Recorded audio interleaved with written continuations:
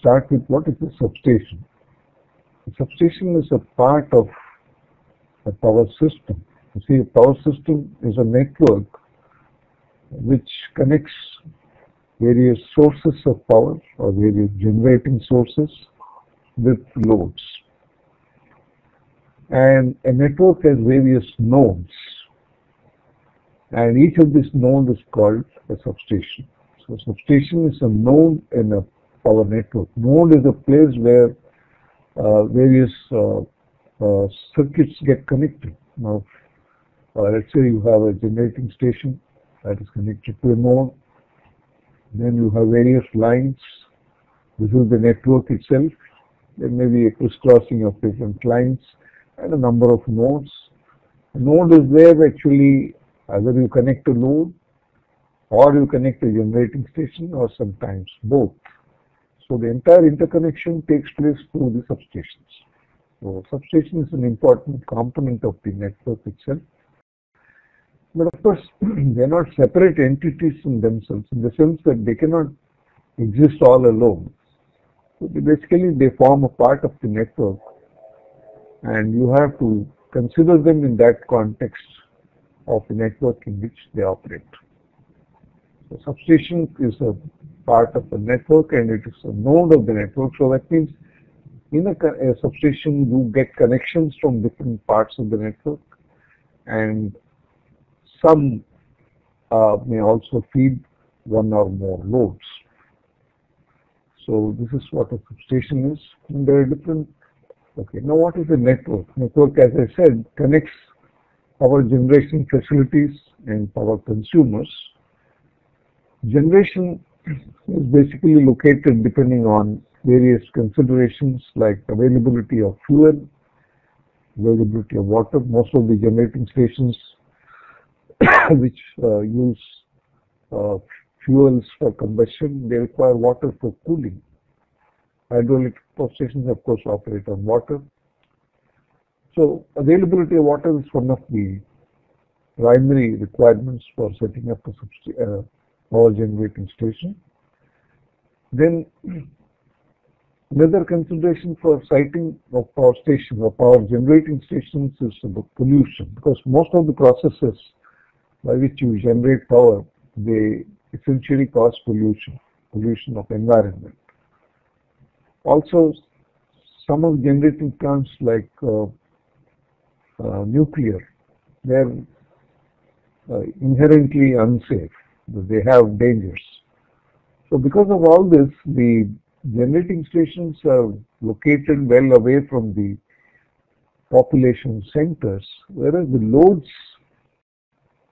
or the consumers are present in the population centers. So generally, generating stations are far away from the centers. The loads are the population centers. So you need to take the power from the generating facility to the consumers. So that is why a network is necessary. So basically connects different power generation facilities to power consumers. Okay, you can ask one question as to why at all you have a network. Okay, let's have generation and then connect it to a load. Okay, maybe the road is not near, it is far away, because generation has to take place in essentially areas where there are not so many people, not population centers, whereas the loads are population centers. So you can still connect like this. So why at all have a network, and why connect different points of generation between themselves and to the loads? Because when you have a generating facility, you need to ensure that the loads are always fed. So if you have a generation facility and there is a failure, then still the load needs to be maintained. So in order to make it possible, you should have multiple generators or multiple generation facilities, so that you have enough spare capacity available.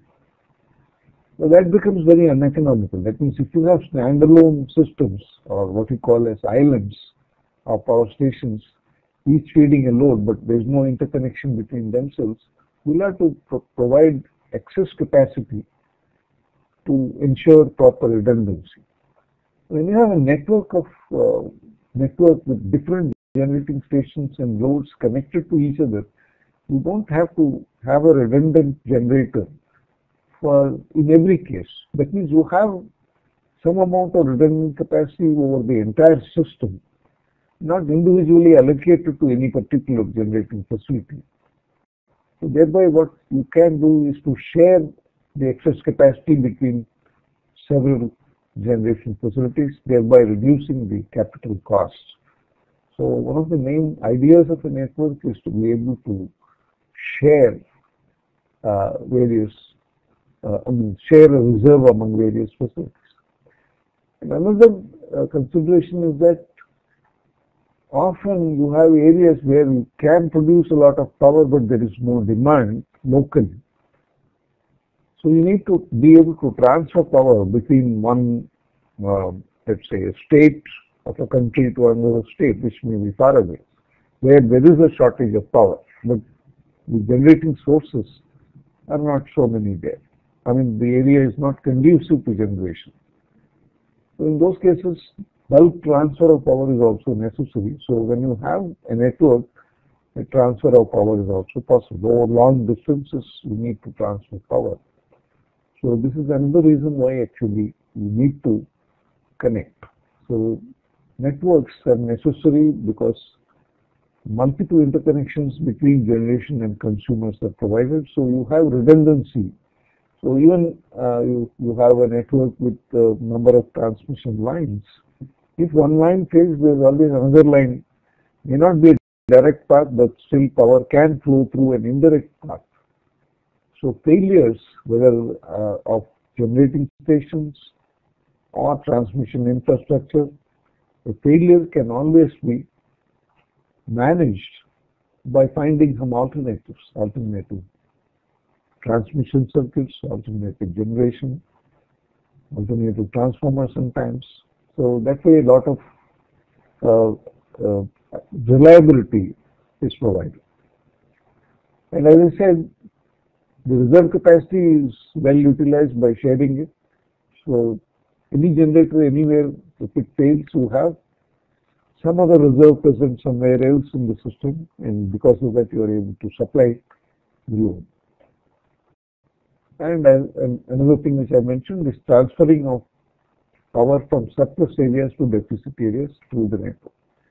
Now, these are all reasons why actually networks have to be provided, and as I said in the beginning, substation is an important part of a network. So this shows an overview of a network starting from the power plant, a step-up transformer and transmission lines, then step down for distribution and goes to the end user. So always actually generating plants are connected to a transmission system using step-up transformer. This is because generation always takes place at a lower voltage. Can you tell me what will be the normal or maximum voltage you will possibly get from a generator? What is the rating, generator rating, the maximum possible voltage which you may get in any type of generator? 400 kV is in the transmission system. No. 275, 400, we are all in the transmission. I am talking about a generator. What will be the maximum voltage of a generator? Even a large generator, maybe 500 megawatts or sometimes 1000. Any idea? Even the largest generators never exceed 25 kV as the output. At the output of the generator, the voltage will be about 25 kV. And beyond that, the insulation of a generator becomes more difficult. We cannot have, the insulation thickness becomes very heavy, so we can't have generators of very high voltage. So 25 kV is about the limit, but smaller generators like 100 megawatt may even have lower voltages like 15 kV and all that. So these need to be connected. The transmission, of course, has to be done at high voltage. So you need to step up. So why is transmission voltage kept so high? You mentioned that 400 kV and 275 kV. What is the need to make it high? What is the benefit? Yeah, you're right, Alberto. Reducing the losses. Higher the voltage, the current will be smaller, loss will be reduced. Apart from the loss, there are also other considerations. For example, yeah, transmission conductors are made small because of the current, thereby basically the cost of the transmission is reduced.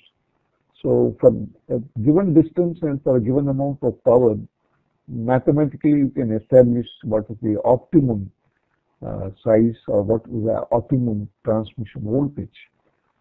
Because when the current is less, naturally conductors are small. But because the voltage is high, insulation or insulators have to be of larger voltage capacity. So there is a trade-off. But ultimately, there are actually optimum high voltage, optimum voltages at which power is to be distributed, and depending on the amount of power to be transmitted and also the uh, distance involved, you can calculate what is the optimum. But as you come down into the distribution network, the distances become smaller, and also the amount of power handled in different sections of distribution is less, and therefore the voltage can be lower. And when you come to the lowest voltage of consumption, which is 400 volts 3-phase, you cannot distribute over very long distances, nor the amount of power required to be distributed is high. So naturally, smaller voltages like 400 volts are quite possible. So that's why you have multiple voltages in any system. So if you see substations, which is our topic, there are a number of types of substations. Those which are close to a generating station will be generation substations, where the generators are directly connected to transformer for stepping up and transmitting. So this is a typical substation attached with a generating facility. Then you have transmission substations which are placed in the transmission network. That means a line doesn't go from point A to point B if the distance is very high. Somewhere else in between you have a substation where one side you receive the voltage and then you send it to the other circuits. Sometimes number of transmission lines actually come and meet at a point, so that also is a transmission substation. Then the population centers like large cities, they receive power from the transmission system, maybe not just one line but several lines may come depending on the requirement of power. So you may have a large number of lines and sometimes at different voltages also. So they are all received at one point before the distribution to the population or to the consumers is done. These are usually called as receiving substations or terminal substations. Terminal substations is where the transmission gets terminated, transmission circuits get terminated, and then you have the distribution system on the other side, or sometimes also called a sub-transmission system, which is a lower level of transmission, smaller distances. So generally terminal substations may feed to sub-transmission or sometimes distribution also. Distribution sub-transmission substations where you have a city and different parts of the city, you have the sub-transmission or zone substations, so different zones. So they are all connected to a terminal substation, get supply from that, and then distribute. So distribution is done through various distribution substations, usually medium voltage, 11 or 33 kV, and they distribute to various other loads. Large industrial consumers whose power requirements may be in hundreds of megawatts are usually directly connected into a transmission network. They act like a terminal substation in themselves because a large quantity of power has to flow. So they have a substation owned by the industry itself, but of a much larger capacity. So this is a special case of a consumer-owned substation, but otherwise distribution substations are usually owned by the utilities, and they supply power to smaller consumers. There are special cases like high voltage DC transmission systems. So there the AC supply is converted to DC and then connected to DC systems. DC systems are not very common. They are there for specific applications, mainly because a long transmission line creates a lot of reactive power because of the length, and sometimes this may cause voltage issues. So in order to avoid this, sometimes you go for DC. Sometimes you allow different parts of the system to operate asynchronous. That means they can be at their own frequency, but you still want them to transfer power. So in that case, you can go for HVDC. Sometimes you want to feed islands, large islands from the mainland, and they have to be done by submarine cables. The submarine cables, again being high voltage cables, if you want to feed AC through them, the amount of capacitive current becomes very, very high, which is not feasible. So there basically you need to go in for a high voltage DC link. So often large islands or offshore facilities can be fed by high voltage DC. And where you want to tie two different networks operating at their own frequencies, sometimes you want to tie two systems, one rated at 50 cycles and another at 60 cycles.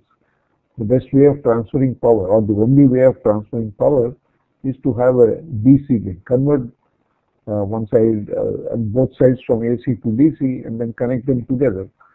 So you can transfer power through that without the need for the two systems to operate at the same frequency.